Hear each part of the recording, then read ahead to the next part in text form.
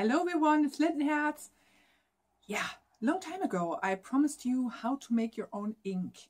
And if you saw my Ostara video, then you know that I already prepared some Alder ink and I want to share with you the process. This is a recipe that was not originally mine. I found it through the through Instagram by a gorgeous soul there called Wurzelweber. She's a German blogger and she only writes her blog in German, but her Instagram is quite often also in English. I will link both the blog and also her Instagram below. Maybe some of you are able to understand German and have fun with her blog. Yeah. And she did this a couple of months ago, and I thought, okay, this is so cool. I know there is an elder tree here or nearby. I just want to try that out. And she shared her recipe with me, and yeah, it's quite easy. And like I told you, I found an elder tree by the end of the street. We have one big here, but it was not so easy to get all of the cones because it was such a big tree. Normally around this time of year, a lot of these elder cones are falling off the tree because the twigs are where the elder cones, I say cones, are attached to are quite dry. So everything, when a strong wind is coming, then every elder cone is a lot of elder cones are blown from off the tree, and then they lay on the street. But it's not so easy because when elder cones come in contact with a lot of water, they start to develop some fungi. So this is something I say to you: when you find an elder tree, hopefully you will find a smaller one where you can reach the branches and twigs, and you can harvest the elder cones from there. So I want to share with you some of those cones, these here. This is a good little batch of cones. These aren't actually, like I told you, these aren't actually cones. This is why I said cones. These are actually fruit because the elder tree is not a pine tree or something around that line. It's a leaf tree.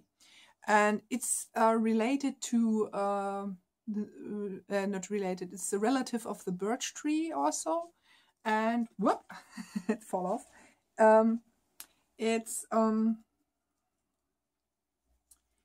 is a tree that finds its way into mythology here in Germany. The old Germany people believed this tree was not necessarily an evil tree, but because these trees are normally growing in wet ground. So you find them near streams or ponds or something around that line. You also find them in swamps and in moors. So moors were traditionally the place of the dead for the old Germanic people.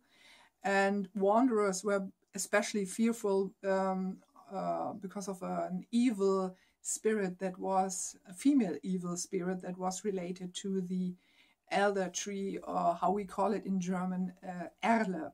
And they were fearful of the Erlen vibe, or also she was also called Ella or Else, Irle or Else. It was also the name of the Erlen vibe, which is nothing more than elder wife, or how to put it, an elder woman. And it was said that these spirits lure wanderers into the swamps. So not the best reputation. And this reputation also didn't change in the Middle Ages.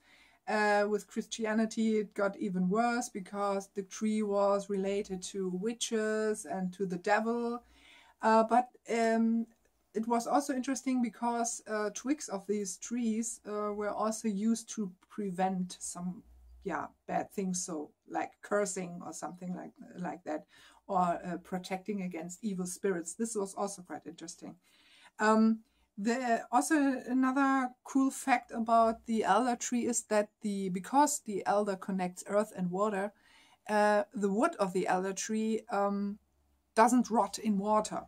So elder trees, or the wood of elder trees, were used for stilt houses basically.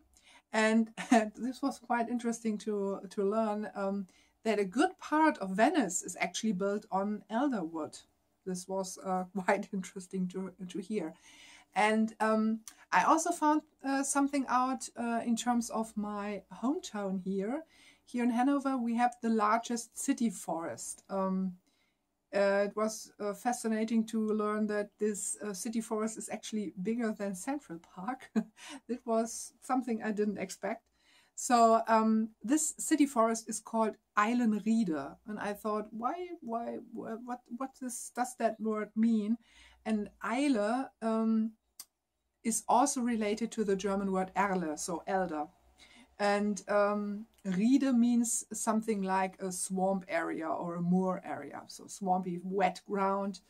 And it was a place where a lot of elder trees were growing. Nowadays, it's not so wet anymore, and a lot of beeches are growing there. But it was an interesting fact to learn about that, and how these names are related and how they change during the centuries.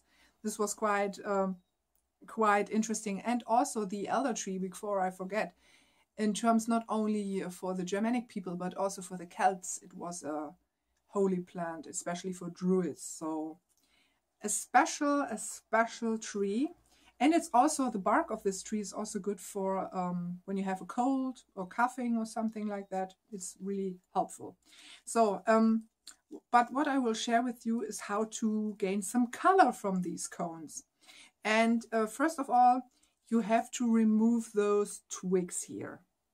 When you found an elder tree where you live, or when you come by, these twigs are normally easy to break off. They are quite dry.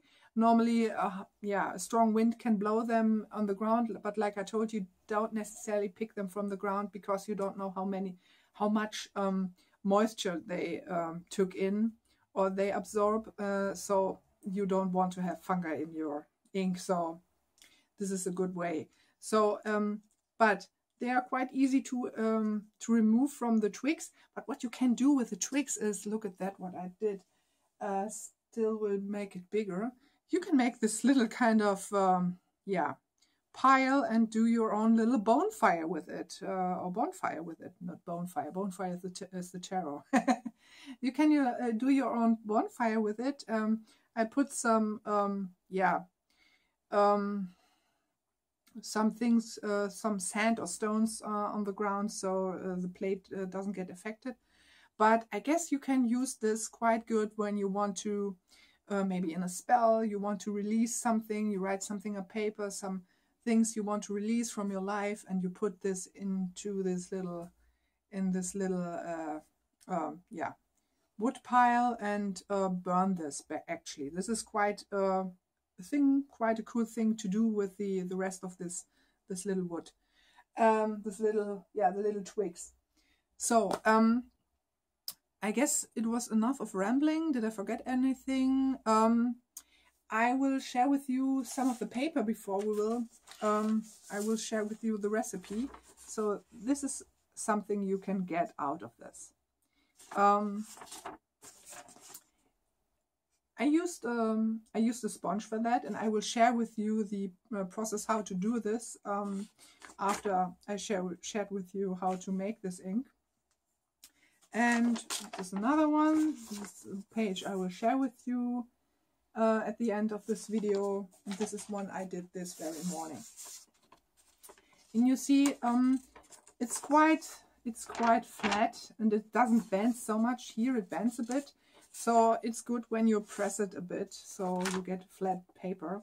But this is really gorgeous to when you want to make your own book of shadows, or you want to make some interesting drawing paper. This is actually just simply normal copy paper or printing paper. I also want to use more art paper in the future. We'll see. But it's since when I share with you how to do this, you can get interesting interesting shades with this. I found out that I guess I will use this more for dyeing paper. I don't know if I will use this so much for writing on it. This ink is quite interesting in terms when you're writing, because this is something I will share with you at the end of the video, so I won't talk about that any longer, but I will share with what I will write or I already have written with this ink. This is a glass quill, and I found this quite helpful to dip into the ink. What I can't say to you, and this is also something that will I repeat at the end of the video, I don't know how long this ink will last. So this is something I have to find out for myself. You have to find out for yourself.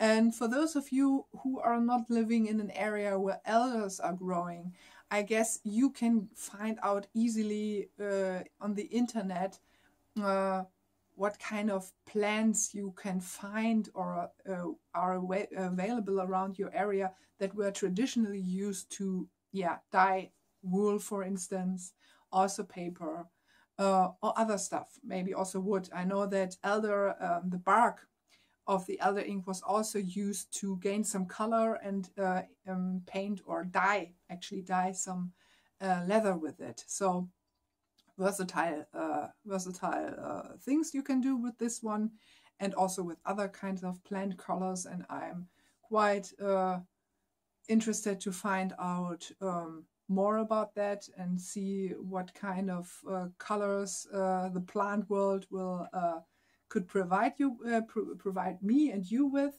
So enough ramble. You will see what I mean now, or what I did with these here.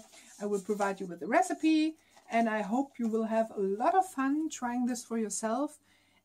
It's super easy. It's super easy, and from a little batch of pine cones, a little bit more, you can get a lot of color, a lot of color. So you can use them, you can easily use them twice, or a third time, a fourth time.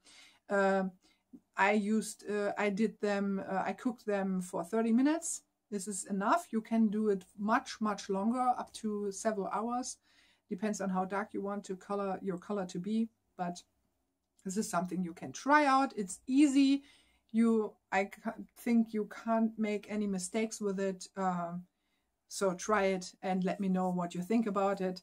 And now enjoy the process, this little slideshow, and we'll see us at the end of the video.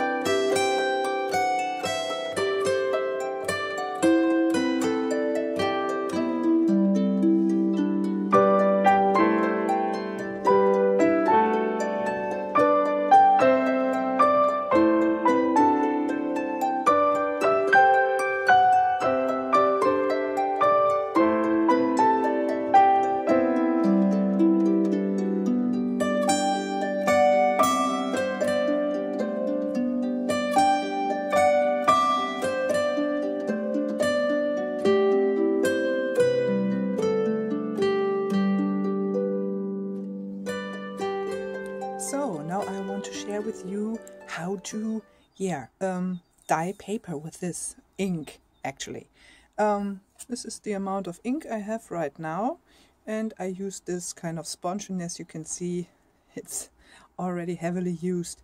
And what I'm doing basically is, before I will start to do this surface, I will cover this, and what you see here is a picture frame. Sorry for the noise. It's in the middle of the morning. So I will cover this one here with the color, or with the ink actually. So as you can see, it's a quite windy day. I hope you can hear me, not only the wind. So I cover this, some dog hair, with this one to remove this here a bit. So, and you can do some amount of ink on the glass plate here. So, like I said, picture frame with glass on it. So, and then you press this on. As you can see, some already come on.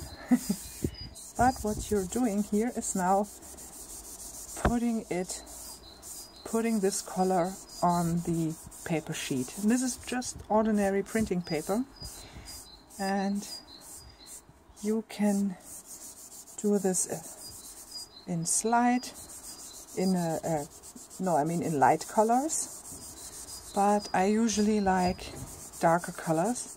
And something that you can also do is these kind of things here, but I will turn the paper over because I'm quite sure the other side didn't get enough ink.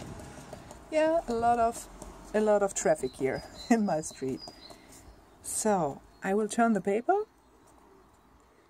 like this, and it's quite okay. This equally amount of color on this paper, but the more you put on this paper, the darker it gets. So you don't have to use a sponge. You can also use some kind of fabric or so, or try to achieve with the fabric when you crinkle it some kind of different kinds of style. I'm normally doing this like this one here, and then when it's already dried a bit, I put some more color or some more ink on it, so the paper can absorb even more. And you can achieve all sorts of antique finished look with these papers. So let's put here something in. I missed here something. So this now will dry in the sun. This can be quite quick. This is a quicker process than with black tea, I have to say. I tried it with black tea in this kind of method, and this takes really forever. And this one here is the quickest method. And as I told you, the amount of ink that you can get from this bunch of or this batch of Alder cones is quite amazing. So I guess I will stick with this one. I know where I have my resources for Alder cones, so I will dye those papers, these big sheets of papers, in this kind of way. So I will come back when this paper is dried. So as you can see now, everything dried, and this is the effect that you have when you remove it from the glass. A bit careful about that, and then you have it. And it's really good that with this method you have quite a flat paper, otherwise it would crinkle all over. This one is quite it's a finish which is quite you see it's equally colored. So if you want to achieve another effect, you just have to put another layer on it. Maybe just try to do the edges of the one. You see an interesting effect here from the sponge. Something from the sponge fell off and laid down there. So let's see on the back. Let's see, it's a bit different. Most of the time, which is quite interesting, the backs are, you see, this kind of glossy. I don't know why, maybe because I removed it and it was so tightly pressed on the glass. But you see, it already starts to, you see, it's bending. What you can do with this one is put it on or under some books, maybe. I have a press, so it's more easy with this one. for me, but I guess I will give it a go and do another layer, because I like the paper quite dark. So I will do another one. So press it down like this. Try to remove the air bubbles, but you don't necessarily have to, because sometimes the crinkles here, yeah, they cause quite nice effects on the paper. So you can leave it. So I will only do the edges this time, I guess.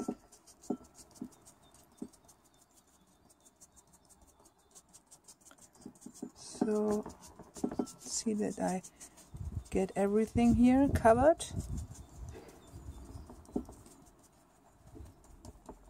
So see, here will be there will be some crinkles in it, but as I said, this could be quite interesting to see on the paper. So yeah, so you have seen now what you can do with Alder ink. Of course, you can also write, and I will try to make some pictures of some writings at the end. And what I have to say is, when you write with this ink, it's, like I said, water-based, and it's quite interesting and funny that sometimes when the ink is for a while in a bottle like this one here, that you have to shake it, and sometimes, I don't know why this is, but sometimes you get different kinds of colorations when you write. So from light brown to really an intense red brown, almost blood-like. So it's interesting when you see a written letter with this ink. This is so not every sentence is another color, or every word is another color every time you dip your quill in the ink, actually. For this one here, I'm using a glass pen, which I will show you at the end in a photo. Not a glass pen, you could say it's a glass pen, which you can dip in the ink and then write.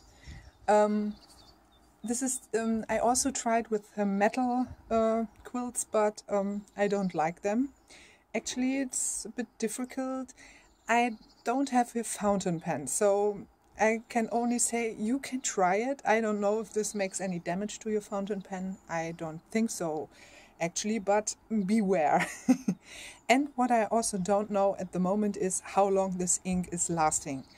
I will see how long I can keep it in a bottle, and then I will let you know, or you just have to find it out for yourself. So I hope you had lots of fun, and you will have lots of fun doing this for yourself when you are in a area where you have elder trees.